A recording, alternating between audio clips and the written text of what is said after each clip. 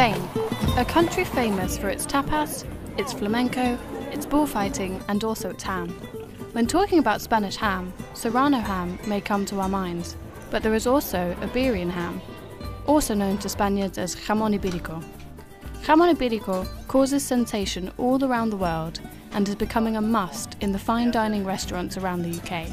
To know more about the origin of this premium product, we went to Spain to really understand what makes Jamón Ibérico so special.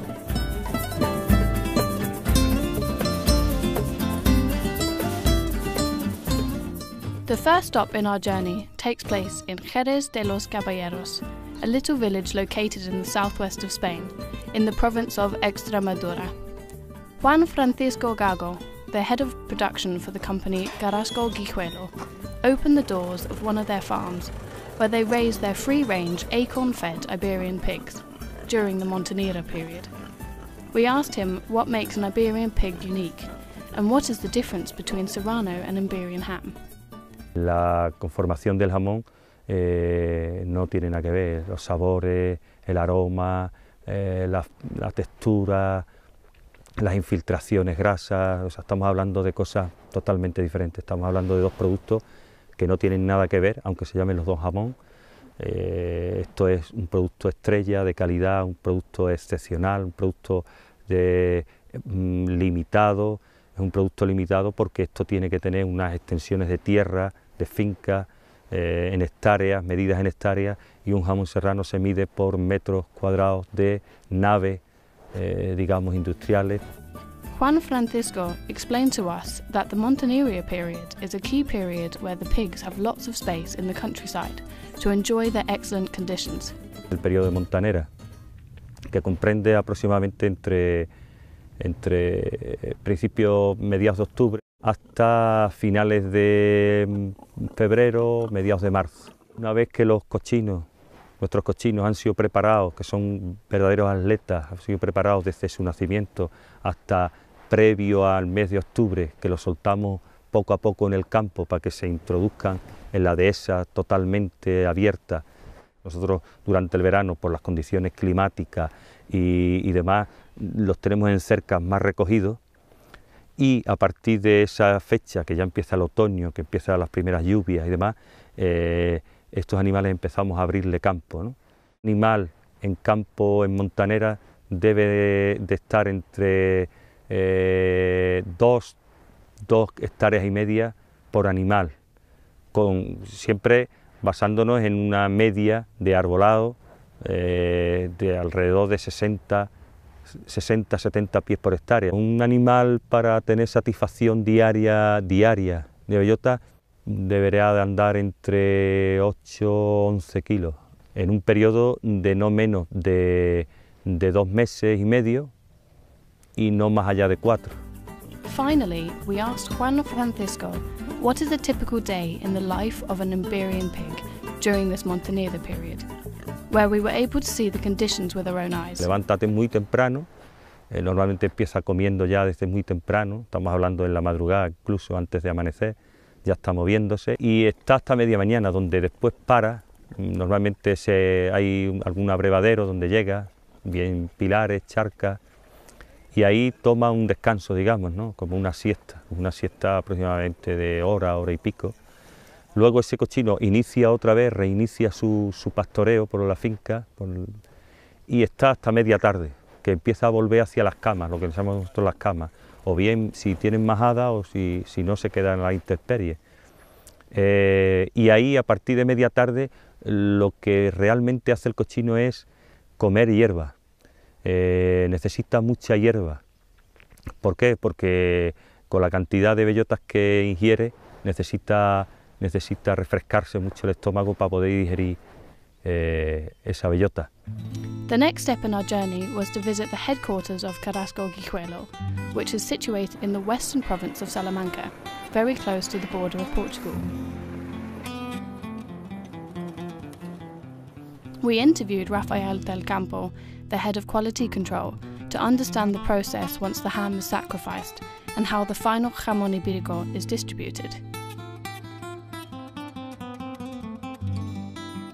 La raza de los cerdos la podemos llevar a cualquier sitio.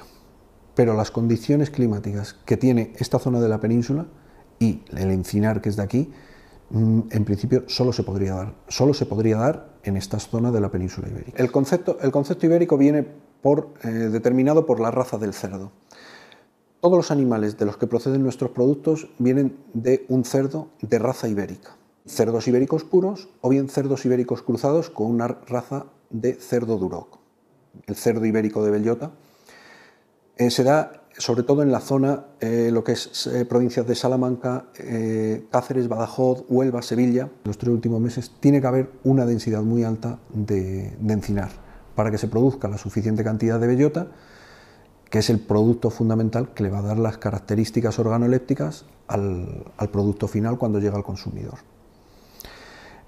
Características que tiene el cerdo ibérico como tal, pues es, primero, tiene una capacidad de infiltrar grasa intramuscular, que es lo que le da luego un buque en el producto curado importante. La bellota le aporta unos matices naturales, aparte de una cantidad grande de ácido oleico. El ácido oleico es un ácido cardiosaludable. Los jamones y paletas pasan al proceso de salazón. El proceso de salazón es un proceso largo, puesto que en el caso de los jamones nos va a llevar en torno a los 3 años de curación. Los jamones se introducen en pilas de sal, hay distintas formas de salazón. Nosotros utilizamos la tradicional, que es utilizando pilas de sal, en la cual los jamones van a estar en reposo durante aproximadamente un día por cada kilo de jamón. Entonces tendremos el primer proceso de salazón, en el cual las piezas van a estar reposando durante este tiempo y posteriormente pasarán a un proceso de asentamiento. Este proceso de asentamiento depende un poco de cada industria. Nosotros tenemos nuestra idea y hacemos un periodo de asentamiento bastante alargado, de forma que el jamón mantenga todas sus propiedades intactas. Tras ese proceso, que viene a durar en torno a unos 3-4 meses, pasaríamos ya a unos secados en secaderos naturales. Una vez que tenemos todo el proceso, que están en los secaderos naturales y están dispuestos para salir al público, la presentación del jamón ibérico de Bellota es muy diversa. O sea, puede salir como pieza entera, puede salir deshuesado, en el cual se le ha quitado todo el hueso y lo único que va a quedar es lo que es la masa cárnica del jamón, o puede salir también fileteado, es decir, loncheado.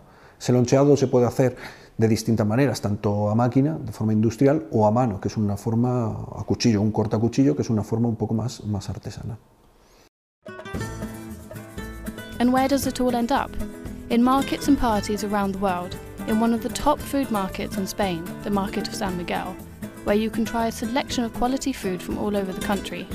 We met with one of the current owners of Carrasco Guijuelo, Francisco Carrasco, to discuss the importance of the process around the final product. Generar valor a nuestro producto, el posicionarlo en un lugar, yo creo que premium dentro de lo que es la gastronomía española y de lo que es Madrid, y que el cliente, pues sobre todo además un cliente muy internacional, pueda valorar y pueda llegar a conocer realmente lo que es no solamente ya el jamón, sino los diferentes productos que podemos tener de la charcutería española. Figura de personas relevantes, de gente entendida, de embajadores de marca o embajadores de producto, pues bueno, es una figura interesante porque al final no es fácil que puedas dar a conocer un producto sin un conocimiento detrás. Hay casos en el mundo, como podemos hablar de José Sol en Inglaterra, donde aparte él ya no solamente es en Inglaterra, sino en diferentes países, donde llega él a dar un poco valor al producto como tal. After our Spanish journey had ended, we wanted to know the impact of the Jamón Ibérico back in England. We met with José Sol to find out what it means to be a brand ambassador and to experience the final product at an English event. José Sol, known for running his own company as the Spanish Handmaster, also currently works as a brand ambassador for Cinco Jotas, a company with one of the highest reputations alongside Carrasco Guijuelo. José has also covered parties around the world and teaches masterclasses on the art of carving jamón. I have been living in UK for the last 6 years, and I came here like a sales manager of a ham company, and after 1 year I decided to start with my own company. So I started to work like a Spanish ham master. 6 years ago was so difficult to start speaking about the jamón. You know, now not everybody knows the jamón, and the jamón is a very, very special product. The market of jamón is growing up very, very fast, and I can say we are in the best restaurant, we are working with the best chefs, and now the jamón is becoming for sure the best ambassador of the Spanish gastronomy.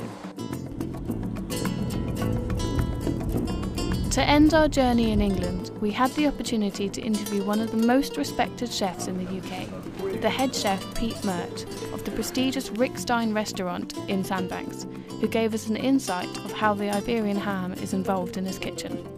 English customers, like especially, you have to explain what it is to them. They don't necessarily know. They roughly get the idea, but you know, with the training we have, I think people are coming around, and people, once they've had it once, we've got a lot of regulars now that will have it all the time.